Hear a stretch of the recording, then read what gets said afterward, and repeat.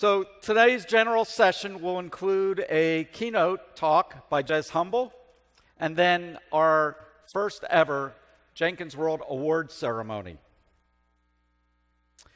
What I'd like to do now is introduce our keynote speaker.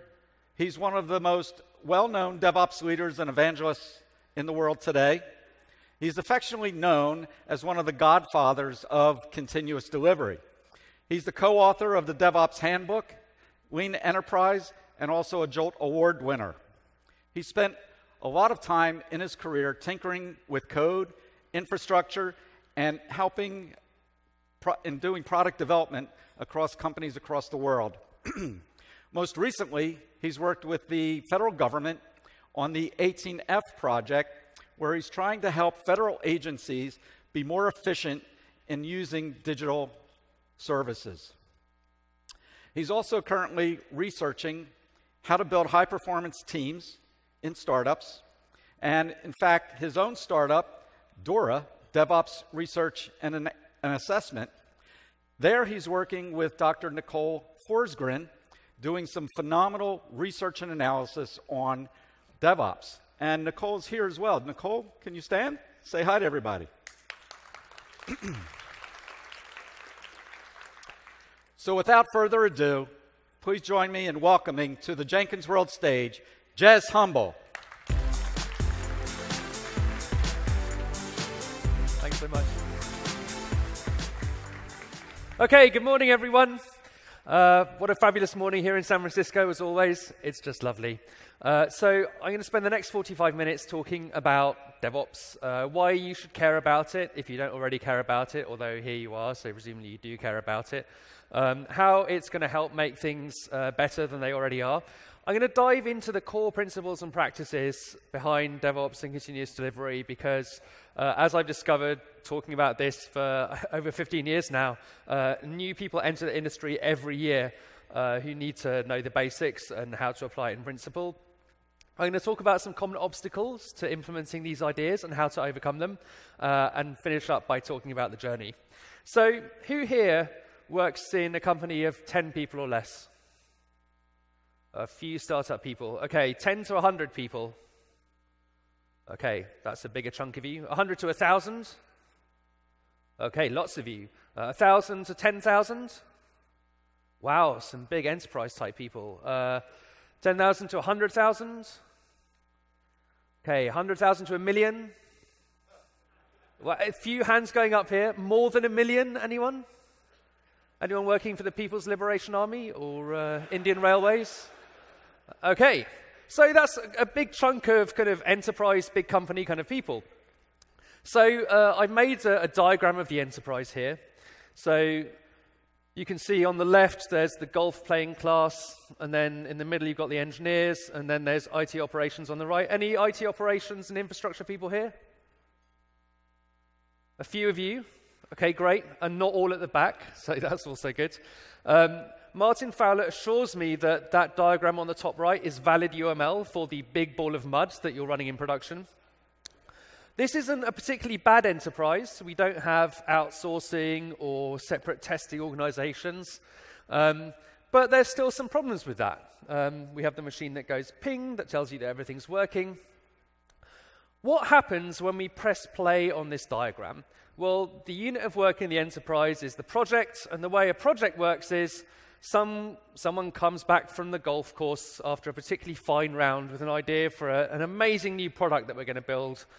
And then months pass as we go through the budgeting cycle and analysis and estimation and all this kind of stuff. And eventually, a project plan lands on some poor project manager's desk. Boom! And then the development team spends months or even years building that thing before tossing it over the wall into production where it gets wired up. We check it works. And then the team that built that thing goes off and does something completely different instead. And the thing that they built lives forever in production because nothing ever gets retired. So there are many problems with this model, not least of which is the fact that it takes so long to get anything done. And of course, we know the magic bullet for this problem. It's agile. So we're all going to go agile. Yay! and everyone goes on the 2-day Scrum course, and now we're taking orders from management standing up instead of sitting down.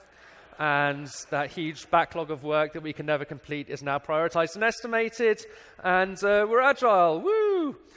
How do we think the rest of the organization reacts to the exciting news of the agile transformation? Are they filled with joy and delight in anticipation of this? Not normally the case. Firstly, I mean, the whole point of Agile is better collaboration between business and engineering. That means less time on the golf course, which is, unfortunate for the business people. They need to come and visit the engineers more often, which is bad because they're on the kind of engineering floors with no windows, not the nice kind of executive suites. And then, it's not great for the developers either because, the whole reason you become a developer is so you don't have to talk to other people. And now, here's the executives wanting to come and talk to you about requirements all the time, so that's unpleasant. IT operations is also not thrilled about this because instead of some nasty piece of crap coming over the wall into production once a year, now we have stuff coming over the wall all the time into production. Oh no, stop the madness. IT operations is, please stop doing this. And the engineers are like, what are you talking about? We're doing TDD. We have solid engineering practices. Everything's nicely encapsulated and loosely coupled. And IT operations is like, well, that's great. Shame it doesn't actually work. And it's important to bear in mind, IT operations has an entirely logical and natural reaction to this problem. And that is to create a barrier to stop all this stuff coming their way. And that barrier is called the change management process. And the job of the change management process is to make sure that nothing ever changes. So who has a friend who works in a company like this? Okay, probably everyone who works in a company of more than 10 people. So this is the problem that we're trying to solve with DevOps. This kind of miserable downward spiral that Agile has, in many cases, failed to really fix. I'm not going to give you a definition of DevOps because, frankly, we're still evolving as a community. We're still coming up with new ideas and new practices to help address this problem. What I am going to give you is a kind of historical characterization because I think it's best understood in terms of the history. Agile as a movement evolved as a response to these kind of very heavyweight processes for getting software products delivered, which took a really long time and were very inefficient. DevOps evolved in reaction to a different problem, which is that we had to build these distributed systems at enormous scale that had to be secure and resilient, but also had to change all the time. And that's the problem that DevOps sets out to solve. We're a community of practice trying to solve this problem. How do you build resilient, secure, large-scale distributed systems that you can keep changing? Continuous delivery, which is kind of my gig, is about one of the outcomes we're trying to achieve. The idea of continuous delivery is about being able to make changes to your production environment boring. Who in the audience, when you do a release, you have to work evenings or weekends in order to do that release? Okay, that's quite a lot of you. So the reason that me and Dave Farley wrote the continuous delivery book in 2010 was because we'd worked with a whole bunch of people who'd solved that problem. So the first release that I worked on in 2006, when I started doing this stuff, the first release was the weekend, and then we never had to go in at the weekend again because we found ways to make it so you could deploy during normal business hours at the push of a button and do roll forward and roll back in less than 100 milliseconds. And that's why we wrote the book, so no one would ever have to do deployments at evenings and weekends again.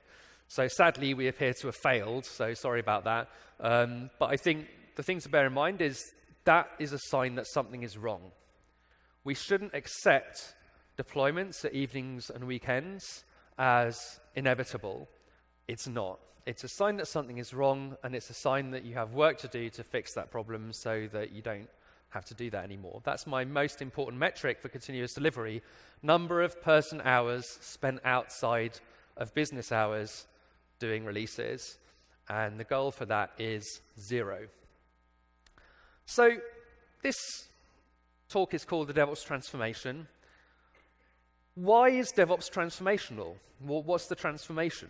Well, we're used to thinking about delivering software in terms of the iron triangle. You've got a fixed schedule, you've got resources, you've got scope, and then if you want to change any of those things, it's going to impact quality.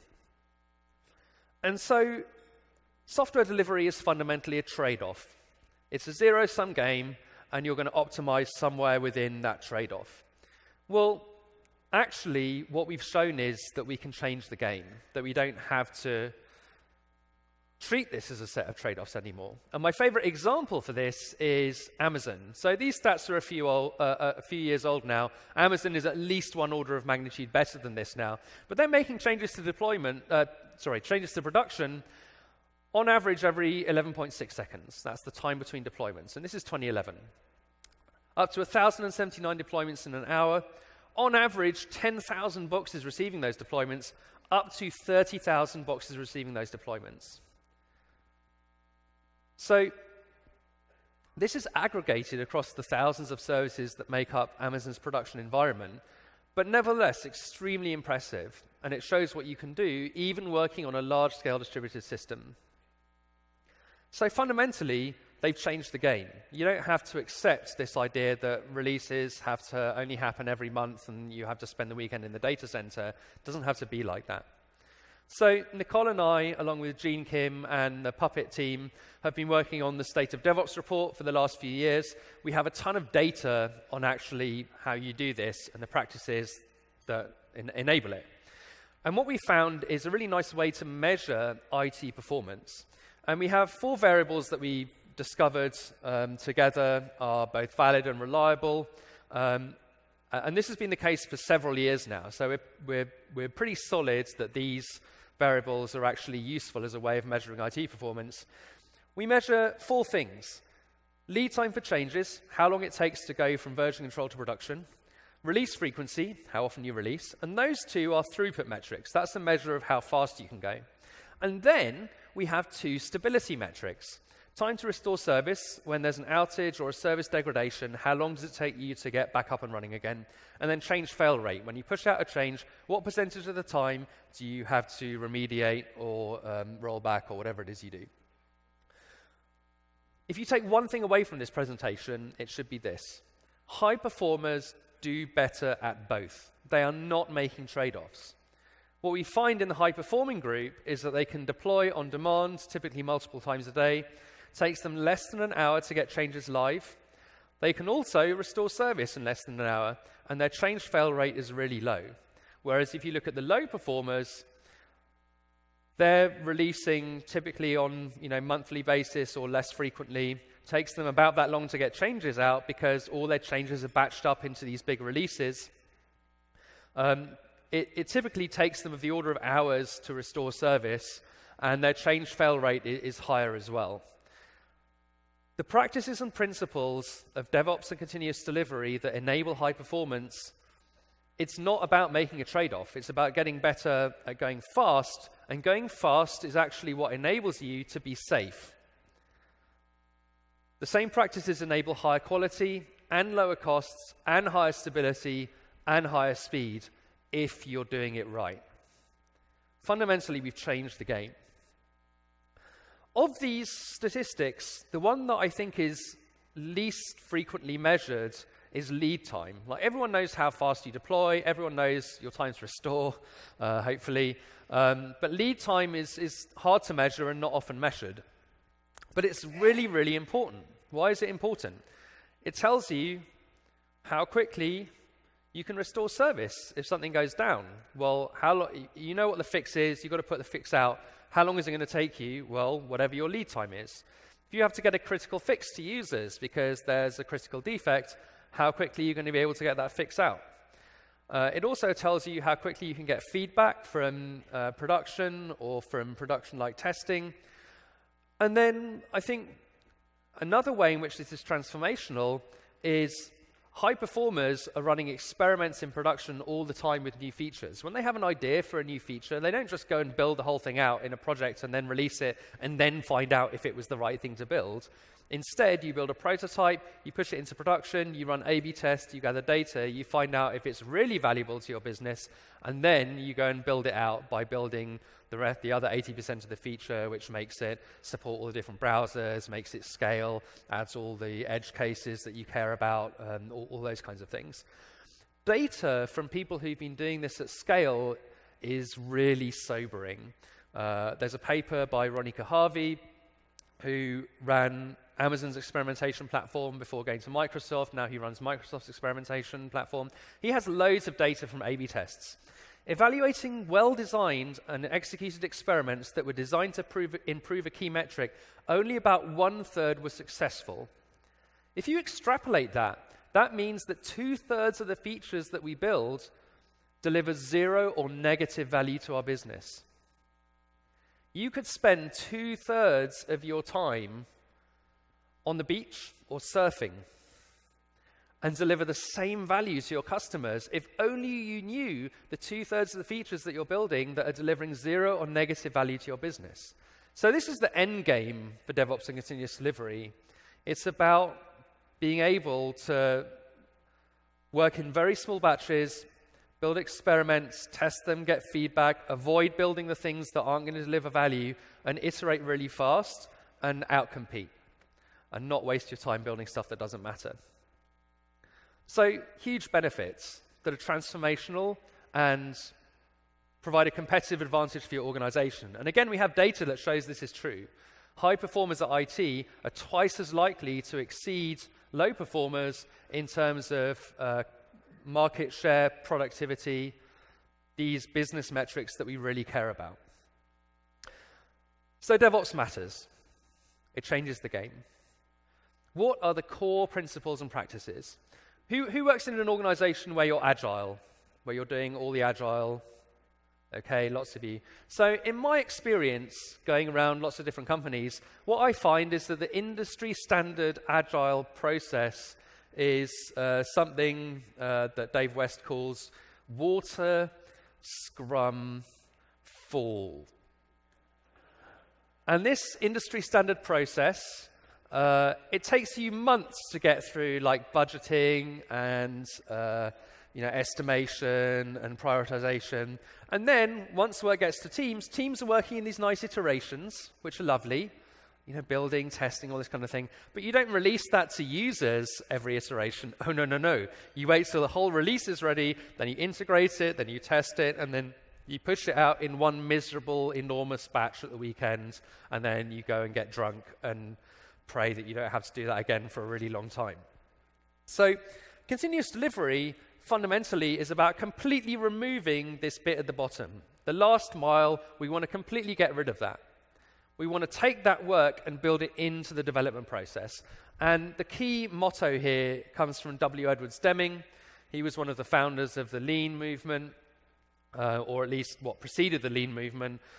He was working in Japan after the Second World War, helping to revive Japanese manufacturing, contributing to that.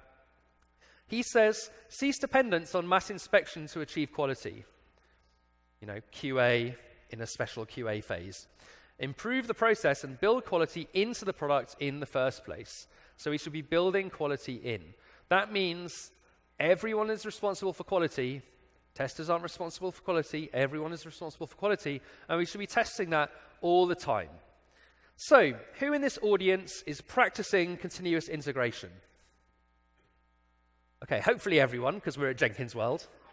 Okay, so keep your hands up. I've got a little test I'm going to administer to check you're paying attention. Keep your hands up.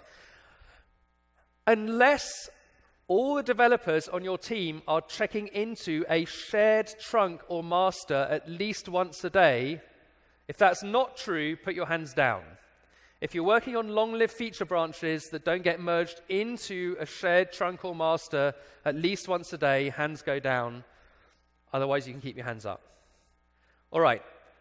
If when the build fails, it's not typically fixed within 10 minutes, put your hands down. Otherwise, you can keep them up. Okay. So the people with their hands up are actually doing continuous integration. So big round of applause for those people. Woo! Continuous integration is really hard, and a lot of people redefine it to mean whatever they're already doing. My favorite paper on continuous integration is called Continuous Integration on $1 a Day. It's by James Shaw, and it talks about how to do continuous integration using an old workstation, a rubber chicken, and a bell. And here's how it works. So I'm over here with my headphones on, developing a really sweet bit of code, and I'm done with my increment, whatever I'm working on right now, and I'm ready to push it into my shared trunk and share it with the rest of the team. Because, of course, version control primarily is a communication tool. So I want to share my work to find out if my assumptions are right, if it's going to conflict with anyone else. So before I do that, I'm going to run the build and the tests on my machine locally and make sure that I'm not going to break anyone else. So I do that, build and the test pass, yay, I'm awesome. Then, at that point, I'm going to see if my changes conflict with anybody else's changes. Hopefully, other people have been working while I've been coding. They've been checking stuff in. So I'm going to pull from trunk onto my machine. And if I'm using distributed version control system, I'm going to do merge. And then I'm going to, check in first and then merge, and then check in again, and then run the build and tests. And if those pass, then I'm ready to share my code. And the reason we do this twice is if the build breaks, I want to know, is it my changes that broke it, or is it the merge that broke it? So I want to be able to distinguish those two different scenarios. So then, once I'm ready, everything's working, I'm going to walk over to the old workstation in the corner of the room. And on that old workstation is going to be a rubber chicken. And if there's no rubber chicken, that means someone else is checking in. I'm going to wait for them to finish and bring back the chicken, then I can check in. So I take the chicken, no one else can check in. I'm going to go over here, I'm going to push my change into that shared trunk or master. Off it goes. And then I'm going to run back to the old workstation here. I'm going to check out from trunk, run it on a machine that's not my machine, because as we all know, the works on my machine certification is of no value. So run it on another machine, build and test again, and if it passes, then I can ring the bell. Ding! I did something cool. Everyone's like, go Jez, woo! Put the rubber chicken down for the next person to check in. If the build fails, I've got two options. Option one is probably I forgot to check in a file, so go back to my machine, see if I forgot to check something in, and then fix that. If I can't get it fixed within 10 minutes, what's my option two? Revert. It's as easy as git revert. So if you're checking in at 4:50 p.m., which is the most popular time to check in, as we all know, and the build breaks, so first of all, you've got to stay and make sure the build actually finishes. Don't go home before the build's finished. But if it fails, don't, for goodness sake, don't stay late and try and fix it. Just revert, and then come back the next day and fix it in the morning when you're nice and fresh. I actually worked on a team once where if you didn't get your code into trunk by the end of the day, you would just delete it from your working copy. You just delete your whole day's work, and then you go home, have a really good night's sleep, you go for a jog in the morning, whatever, come back into work. And almost invariably, you would have much better code written within an hour than everything you wrote the previous day. And you'd be like, oh, this is easy. Oh, this is much nicer. Oh, I'm going to check this in, and it works. Yay. Because guess what? As developers, most of our good thinking happens when we're sleeping or running or in the shower. That's where I do most of my thinking. And your brain actually needs that background thread running to do all the design work, which is the key element of development. This is why making people work 60-hour weeks is really dumb, because then you don't have that background time for your brain to actually process and do thinking that makes you actually good at writing quality code. So yeah, if you can't fix it, revert. The key thing about continuous integration that a lot of people miss, it's in the name, continuous integration. Everyone has to commit to the shared trunk at least once a day, otherwise it's not integration. And so that's the practice and the mindset. Continuous integration is not running Jenkins against your feature branches and then ignoring the build when it goes red. Continuous integration is the practice and mindset of making sure that your software is always in a working state and that you're never too far away from trunk, so that everyone has a shared understanding of where we are as a team and is not making assumptions that other people are going to conflict with when we come to integrate and test. And then we can completely get rid of that integration and QA phase because it's built into the development process. So the rubber chicken does not scale. The practice and the mindset absolutely does scale. So this is a slide from Google. Google, I mean, and again, this is a few years old, so they're at least 5x this in some areas now, between 2 and 5x this. But at the time, 10,000 developers, 40+ offices, more than 2,000 projects under development, single monolithic code tree, everyone was developing and releasing from a shared trunk or master. You can go and look at this talk. And they had an enormous suite of automated tests that validated that this stuff works. And again, it helps that Google has more servers than God. This is very impressive, but this was all because they needed to make sure that their stuff really, really worked.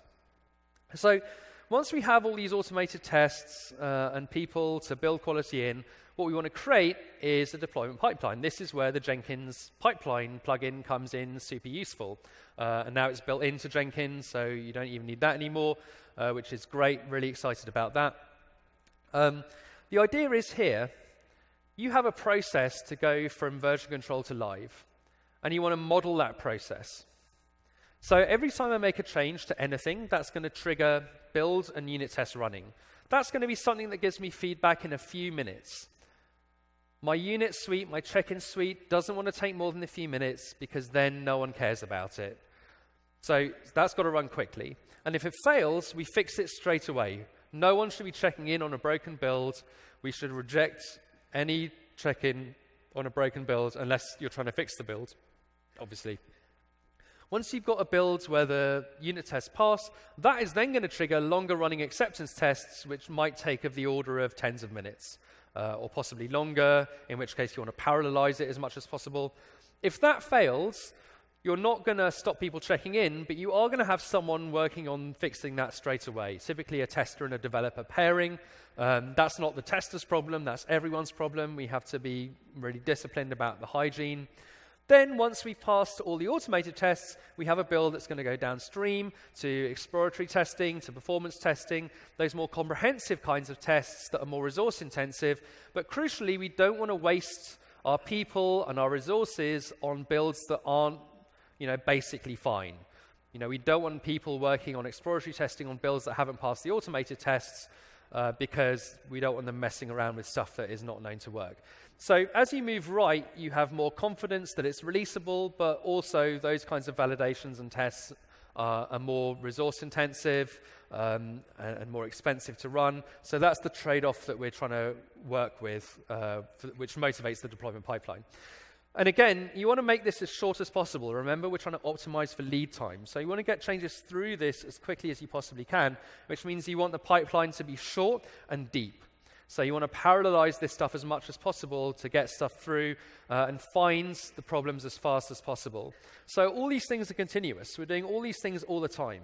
We're not having an exploratory testing phase after dev complete on a feature. We're doing exploratory testing all the time against trunk. And that feedback goes back to the developers, which hopefully are sitting next to you as soon as possible. So everything in this pipeline is happening continuously. It's not phases with handoffs. And there's many different kinds of testing that we're trying to do.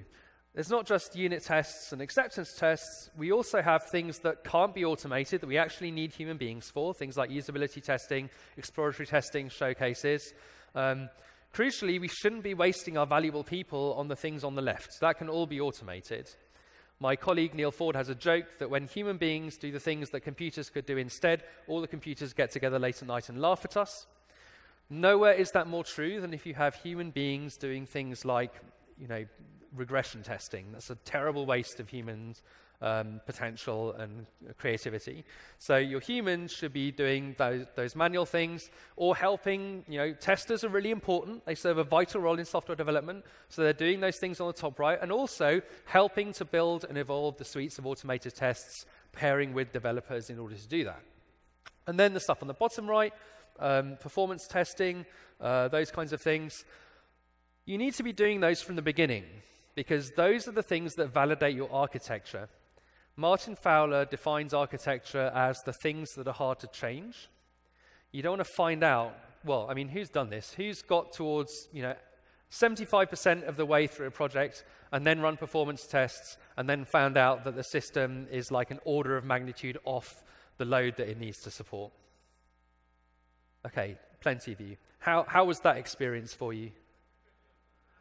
Yeah, it's terrible. Because you have to re-architect half your code base. It's a nightmare. So you want to find that out at the beginning. You want to validate your architecture at the beginning when it's easy to fix those problems, not when you're 75% of the way through. OMG, we need to re-architect the entire code base. So all this stuff needs to be done all the way through from the beginning. And the way you start off is by getting a little bit of everything in place. Start off, build a single feature, which is like, I'm alive. Here's the Git hash of the commit that this build came from.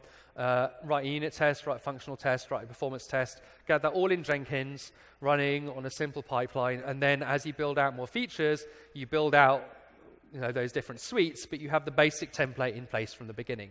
That's how you want to start out. The other good news is we don't just do this with our code. We can also do this with our infrastructure and our platform.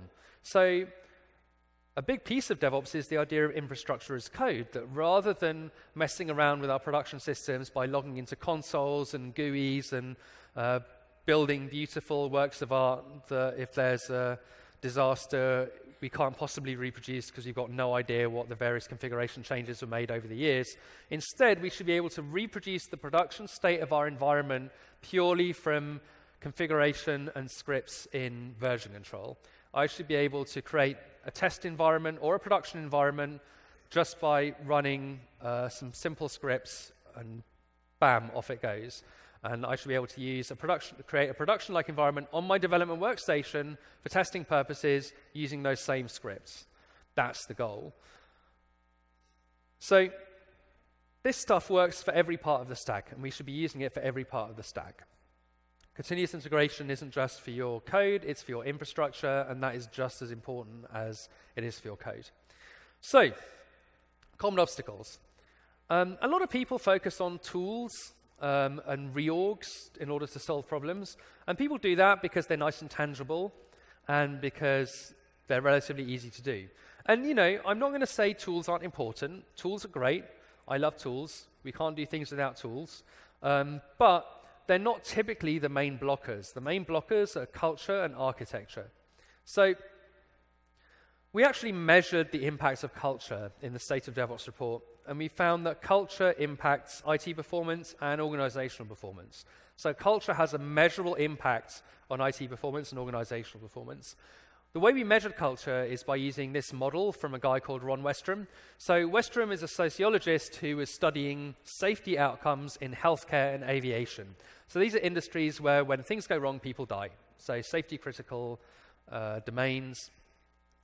And he basically says, to get a great safety culture, you need to make sure the right information is with the right people at the right time in a way that they can understand it. And he created a typology of organizations based on whether they were bureaucratic, pathological, or generative. And you can probably look at this and work out roughly where you are on this spectrum pretty easily. And there's 6 axes here. Number 1 is cooperation. How effectively do people cooperate with each other? Or is it, the devs blame the operations people, the operations blame the devs, when things go wrong, and you definitely don't go and talk to each other because you probably just say horrible things. So how effectively do people cooperate to get stuff done? How do we deal with bad news? When people bring us bad news, do we shoot them? Do we ignore them? Or do we actively train people to bring us bad news as soon as possible so we can act on it? Do your managers just give green status reports every week to senior management until it's very clear that everything is catastrophically bad, and then it goes red, and then, bad things happen? Or are we surfacing issues right from the beginning and getting them fixed early on and just accepting that failure and problems are inevitable and fixing them into our daily work, which is what we should be doing? Do people avoid responsibilities because taking on responsibilities just mean that they're going to have sleepless nights and then be fired? Do we define responsibilities narrowly so we know whose throat to choke when something goes wrong? Or do we share risks because we know that we're all working together to achieve the organizational outcomes that we want to achieve, and failure is treated as something that we were going to learn from that's inevitable? Do we discourage people from talking to each other? Do we encourage that? Do we encourage people working together? And then two things that are particularly important. How do we deal with failure? How do we deal with things going wrong? And how do we deal with novelty? And they're two sides of the same coin.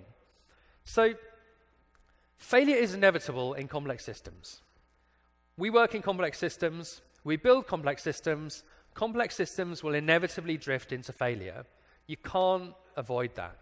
So when something goes wrong, and this happened very recently, there was who heard about that big destroyer that crashed with a cargo ship recently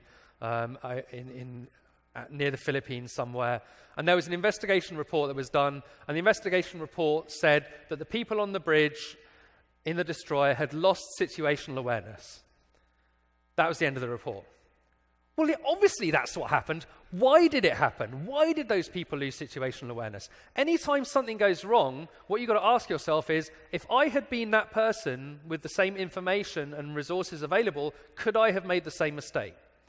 And if we're honest, usually the answer is yes, I could have made the same mistake. So the question is, yes, there was human error. Of course there's human error. We're humans, we error. So why do we error? How can we get people better information and better tools so that they have a better situational awareness, and so that when things go wrong and they make bad decisions, the outcomes aren't catastrophic, that they're contained instead? So failure is inevitable. If your investigation leads to someone being fired or being blamed for it, that's terrible. You haven't addressed the problem. The next person who takes that person's job is going to have the same things happen to them, and you haven't done anything apart from, wasted everyone's time and fired someone. And then the other side of this is, how do we deal with novelty? Does novelty lead to problems, scope creep? Is it crushed? Or do we actually implement novelty? And again, if you're going to implement novelty, people won't take risks if they're scared of failing. So you have to have psychological safety. People have to not be scared to fail, otherwise they won't innovate and they won't try new things. Two sides of the same coin. So culture is really important. It's really hard to change. If you want to find more about changing culture, go to This American Life and check out the NUMI case study. It's a great podcast, NUMMI. Just search for that on This American Life. There's a transcript as well. It's great. I'm just going to spend a few minutes talking about architecture. My favorite quote about internet architecture comes from this guy, Jesse Robbins. On his business card, when he worked at Amazon, his title was Master of Disaster. He was head of availability at Amazon. And he said this, back in 2007, by the way: success on the web depends on the ability to consistently create and deploy reliable software to an unreliable platform that scales horizontally. So in that one sentence, you've got 80% of what you need to know about building distributed systems at scale. It's great. You've got the continuous deployment bit, continuous delivery bit. You've got the fact that your infrastructure is necessarily unreliable if you're working on a distributed system, and your software has to actually manage that and be able to scale by scaling horizontally without single points of failure and shared dependencies. Well, guess what? That requires that you think about how to solve that problem and architect it in. The DevOps fairies are not going to fix your performance and scalability and security problems. You can't get to dev complete and then wave the magic DevOps wand and sprinkle the pixie dust and magically make things scale and secure and perform and all that stuff. You have to build it in. And that's hard to do. It might take you a bunch of time. And if you're working in a big enterprise system with a bunch of legacy, the DevOps transformation is not something where you're going to be able to do it like that. It may take years to do it. And I think the important thing to bear in mind is, number one, that's always going to be the case. Your architecture is necessarily going to change if you're successful. Every successful company is going to have different architectures throughout its life cycle, depending on what the needs of the organization are at that time. So architectural change is inevitable, and you have to embrace it and accept that it's going to happen continuously. You're always going to be evolving your architecture. And so who's seen the film Tomb Raider? Anyone seen the film Tomb Raider? Okay. So important lessons for architecture in that film. This is a temple in Cambodia, and what happened is there was a tree growing on top of this temple, and then a little bird came and did a poop on the tree, and in the poop was a seed, and from the seed grew a strangler fig, which grew around the tree and strangled it, and all that's left now is this strangler fig, and the tree inside is dead. That's what you want to do to your nasty enterprise architecture. So this pattern is called the Strangler Application Pattern. This is what this is on Martin Fowler's blog, so you can go and search for it. Take your existing nasty monolithic architecture. Don't do a big bang rewrite. Instead, build a service-oriented architecture, microservices architecture, incrementally around that. And it can still talk to the monolithic stuff at the core of it, but you're gradually going to build around it and strangle it over time. And make sure the new stuff, you're following all these practices. You're doing test-driven development, you're doing continuous integration, you're building nice, well-encapsulated code, and crucially, every service has to have its own database. We saw this with service-oriented architectures. People were much more focused on, am I using SOAP or WSDL rather than the actual architectural stuff that we care about? And we're going to see the same thing again with microservices. People are going to build these amazing things with Docker and Kubernetes, which still integrate against a central database and have to be deployed all in one big batch in a miserable orchestrated weekend of doom, and we won't have achieved anything. You've got to make sure that when you're moving to a modern architecture, you care about these things like, can I test an individual service on my laptop without requiring an integrated environment? Can I deploy a single service to production on its own without needing a big orchestrated deployment of tens or hundreds of services at the same time? It's the outcomes that we care about. And you can achieve that with mainframes as easily as you can achieve it with more modern technologies. And you can use Docker and Kubernetes and Jenkins and all the new shiny stuff and completely fail to achieve those things. So the outcomes are really important. The other piece is making sure that the developers are responsible for what they build. And developers have actually, the decisions that the developers make, are we going to go use Node.js? Node.js is great, let's use that. Well, guess what? Some port operations person is going to have to maintain that for 30 years. Once upon a time, COBOL was as trendy as Node.js is right now. And in 30 years' time, Node.js is going to be the COBOL of the future. So who's going to be maintaining that? Who's going to be operating it? Well, one of the things, again, they did at Amazon, I love putting words into people's mouth. It's so fun. He actually said it, so it's okay. So this is Werner Vogel, CTO of Amazon. He says, you build it, you run it. The team that builds it has to operate it in production. And even at Google, development teams have to run stuff in production for at least 6 months before they can hand it over and prove that it works and it's stable.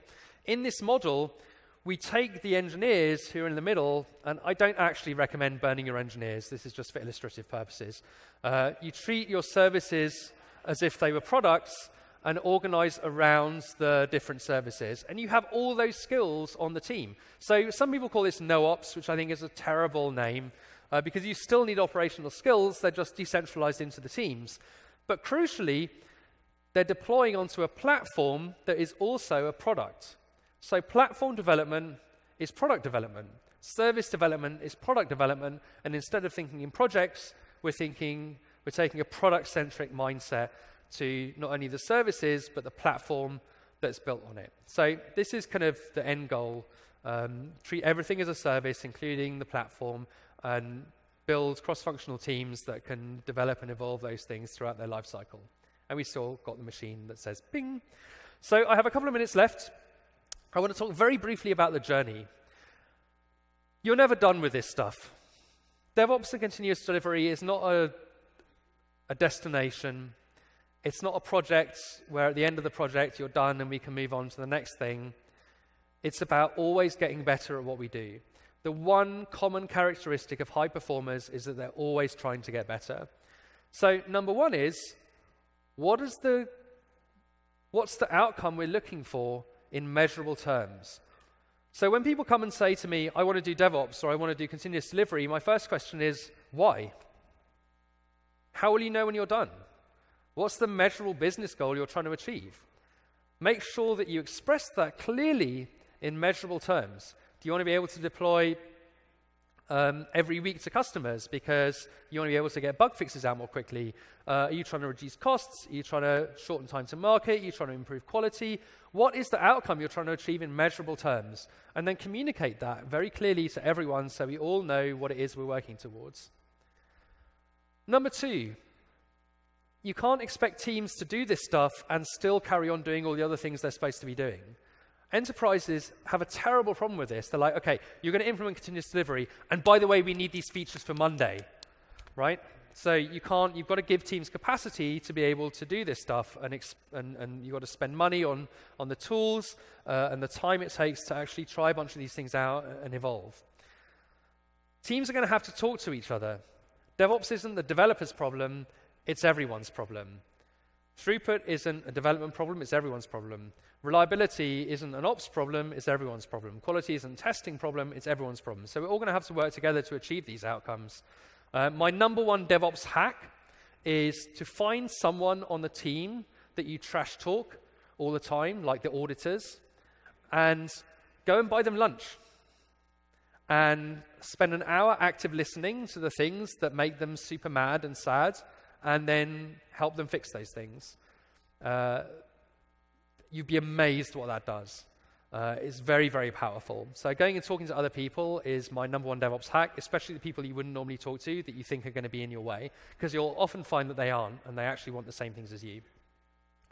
It's going to take you months or years to achieve this. Find ways to establish quick wins, and then keep going.